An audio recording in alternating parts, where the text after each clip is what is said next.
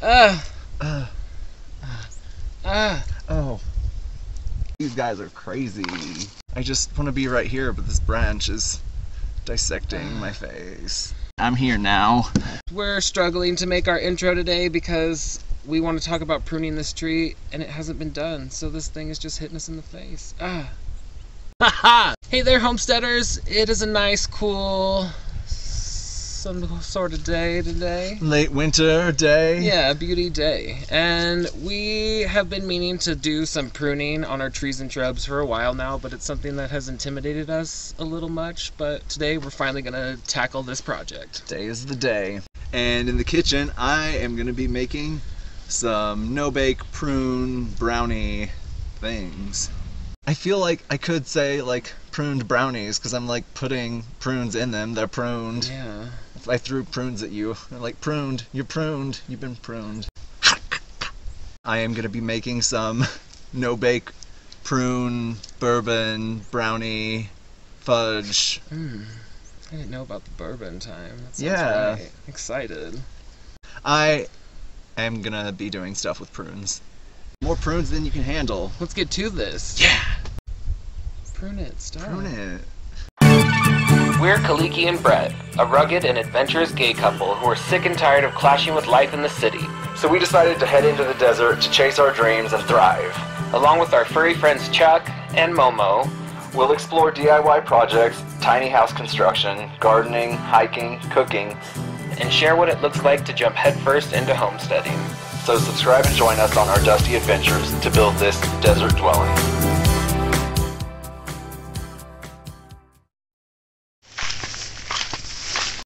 We find these all over the place. You see it? You see it? Beauty. If you know what this is, tell me in the comments below.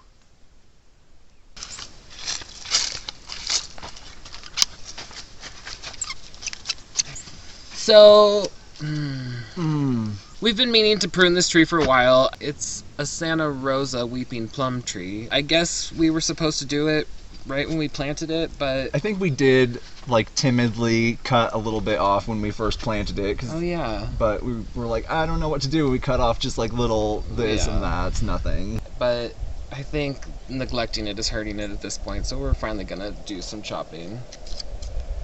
And this tree tends to blossom a little early because we have kind of a fall spring every year, so we were hoping having it near this chicken coop would help protect it a little bit and help protect them as well. So Protect them from the dangerous hawks, because we had that scare the other day. yeah, poor Mimi got hawked a little, but she's tougher than we thought. Yeah, no worse for the wear. Just a few feathers scattered around the yard and probably a little trauma. We don't really know what we're doing, but we know we need to do it, so we're gonna just do it. We do know that we don't want branches growing back towards the center of the tree, and that overall you want an open trunk for this kind of tree. So hopefully we don't mess this up, but we're gonna just go ahead and get started. So we're taking off this low one and then this one here because it kind of gets in our way when we're doing stuff. Yeah. And then this weird couple right here. So let's start with that. I should just do it, yeah.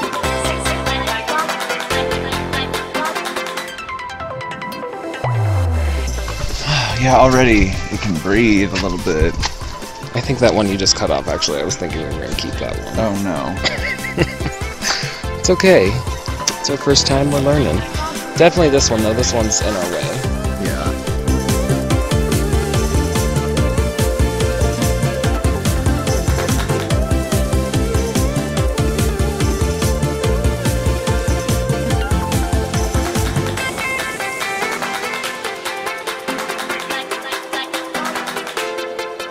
We've got a couple good, strong branches that we can encourage to kind of leap and grow out a bit. Yeah. And that was kind of a lot, so I think this will be good. I'm excited to see what it'll do, if it'll be stronger this year. Yeah.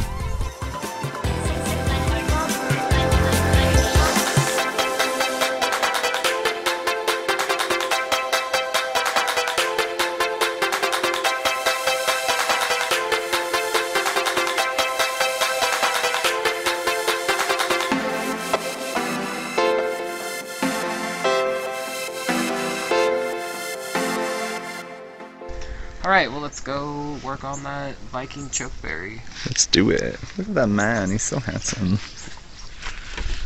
So this is a Viking Chokeberry shrub. I don't really know Is what's going on with it. Is Aronia berry the same thing? That's what this is also? Yeah, it's a black Viking Chokeberry, Aronia something. Aronia something. That's part of its scientific name too, is like Aronia something, and it's also an Aronia berry. I think it has a bunch of other names, just like all plants do. Something I read was like, trim it at 20 inches. Just that like, seems really short to me. Yeah. So I don't know if I want to do that. Plus it's already starting to like form little buds, and I don't think it's great to cut a ton of that off. This branch here is coming over into the other stalk. Oh, no. Yeah, we need to get new ones. This is bad. Pruning episode with bad pruning shears. Oh Gosh, I did the worst thing you could do. You don't want to do this. Don't ever do this.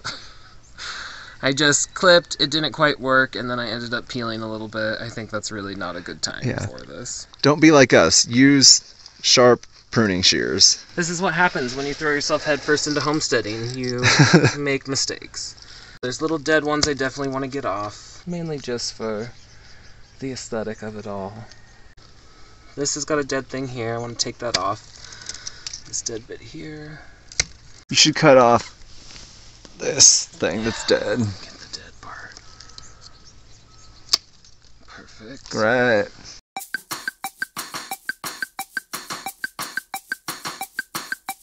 Did we say anything about that, like different reasons for pruning, like to encourage fruit or just to like take away stuff that's dead? I don't think we did say anything like that. Yeah. All of these branches up here are kind of colliding into each other, so I think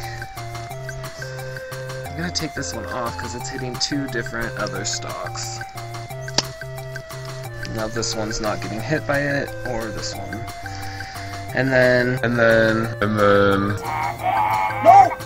No and then! No and then! No and then! No and then! And then this is colliding in there as well, so I think I'm just gonna take that off. Just so when the foliage comes back, it has a little room to breathe. I kind of think maybe this one too. What do you think? Which one? This one here. Because they're kind of colliding. Yeah, I think it should. Let's get it out of there. I sure hope that's right. It looks nice. None of the branches are colliding now. I think that looks good. I don't want to go overboard since we're not sure what's going on here. Yeah. Alright, let's leave it alone. Alright. Well, why don't we go ahead and just watch some birds, I guess. So cute.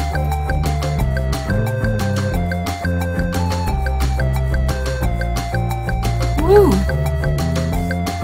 Ooh, she mad.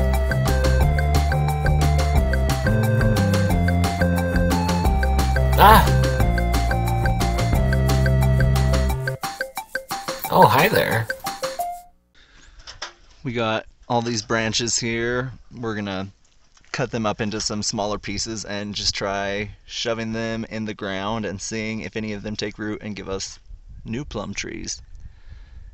Because why not try? It doesn't cost us anything.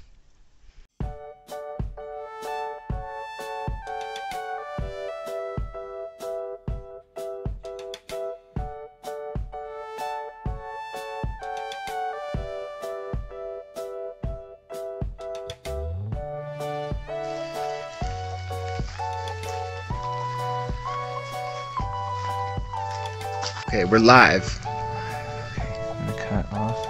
They're terrible. I wonder if we have... I mean, even just a knife would be better, I think. Yeah. Yeah, I'm just gonna go get a knife. I can't. This is... Do as I say, not as I do.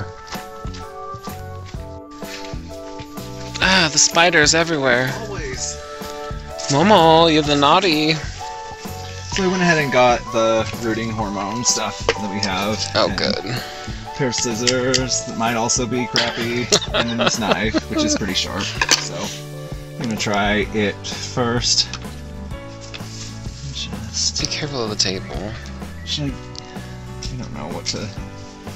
I think there's probably a piece of wood or something in here, like a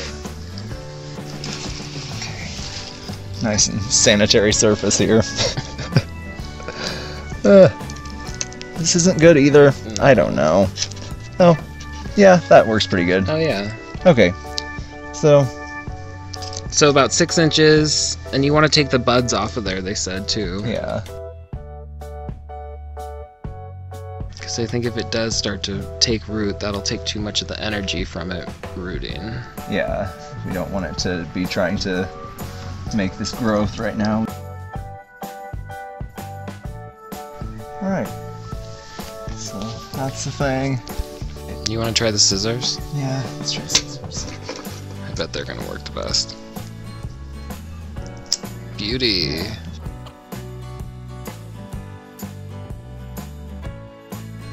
Momo, you're enjoying your wheatgrass? You love it. Most of them, maybe all of them, might not even work. Yeah, Gotta try though. I mean, the worst that can happen is nothing will happen. yeah. The worst that happens is we wasted, what, half an hour doing Yeah. this. And we're entertaining the masses right now, so Yeah. it's a win-win. A little longer than a few minutes later.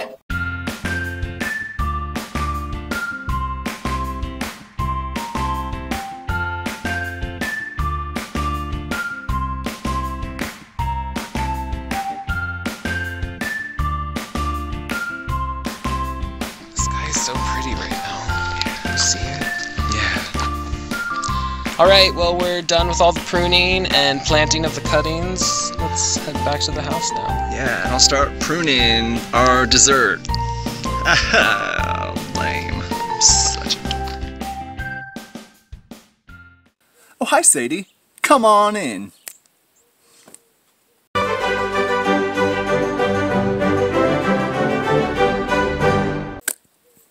So today for my pruned brownie fudge bars, prune, fudge, fudgy, prune, prunies, I don't know.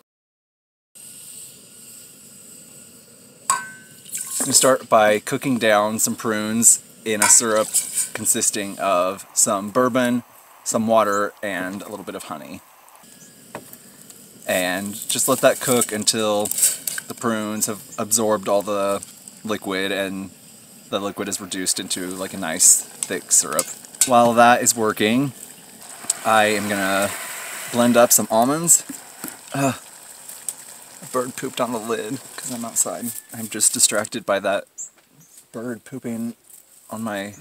Good thing I have a lid on it. Now I've got to go wash that. Yeah, let's keep recording.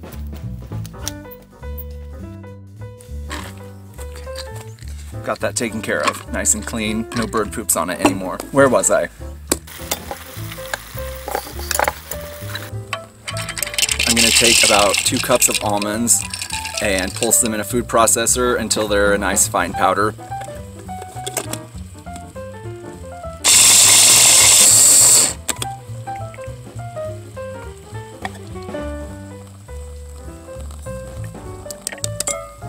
I didn't get them totally fine, but it doesn't really matter.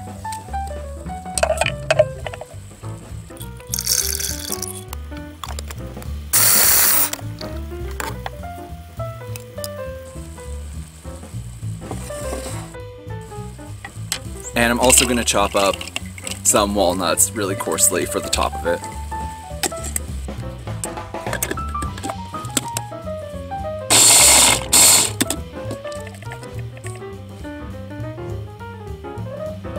Now my prunes have thickened up in that syrup, and I'm going to put them in the food processor as well.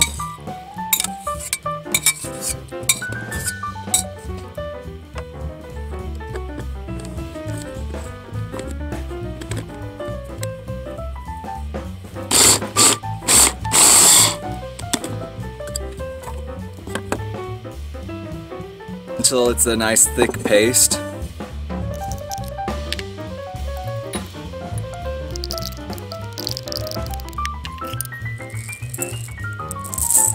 And I'm going to add in some chocolate chips here and stir those around so they melt. Looks like one of them still had a pit in that. We don't want to eat that.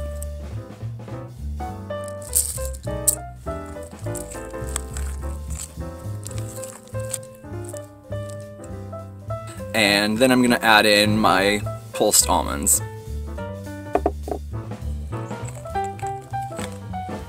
And just slowly mix that in.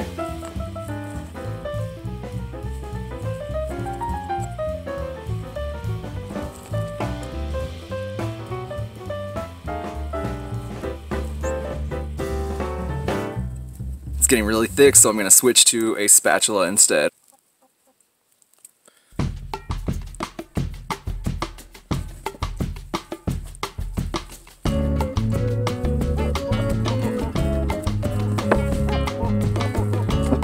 So once I've gotten that all mixed up together, I taste it, and I think it still needs a little bit more chocolate, so I threw in a little bit of cocoa powder and just get that all mixed up.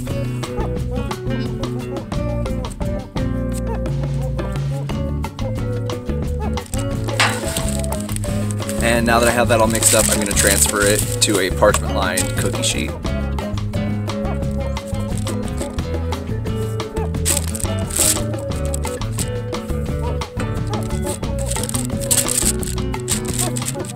And I just put a little bit of vegan butter on my fingers so my fingers don't stick to the top.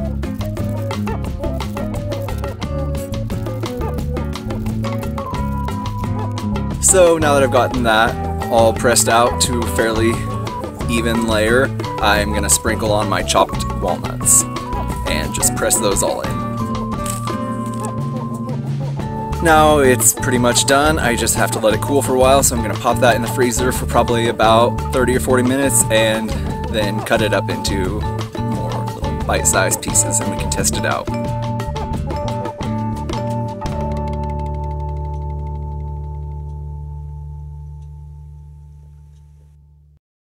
Well, I'm glad we finally got this pruning done. We've been meaning to do it for so long, and it's finally done. Yeah. Hopefully we did a good job.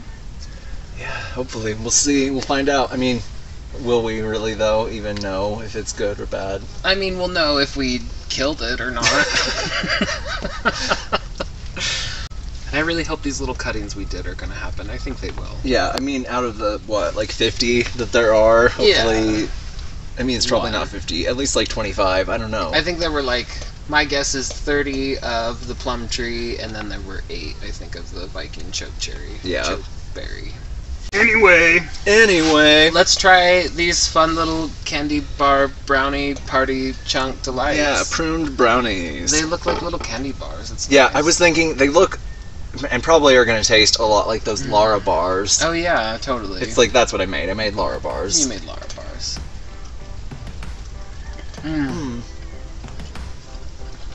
Yeah. Those have so many dates in them usually, but I guess you kind of just use prunes instead of dates. That's great. Those would be perfect for like a hike or something. Yeah. I don't taste the bourbon at all. I thought I would, but those prunes just like absorbed it, transformed it. Yeah, I didn't even remember that you did that. Yeah, a quarter cup of bourbon. I don't smell it, I don't taste it. Yeah, these are really nice. Alright. Well, I'm into that. We'll cheers and wash it down with our berry ginger kombucha. There's a spider in my kombucha. Ah! There's a snake in my boot! Well, we hope you enjoyed this episode today. I'm so stoked that we finally got the pruning done, and I'm stoked to have gotten a little prune snack on the side. Yeah. If you enjoyed this, and even if you didn't, you should check us out on Patreon. There you'll find a bunch of cool extras. We've got all the recipes from Bret's Kitchen, posts throughout the week, behind-the-scenes videos, and other fun stuff. So be sure to check that out, and don't forget to like, subscribe, and hit the notification bell here on YouTube so you don't miss the next episode of Desert Dwelling. See you next Tuesday. Bye! I like that. Even if you don't like us, look at our Patreon. Check us out anyway. Maybe you'll like us after that.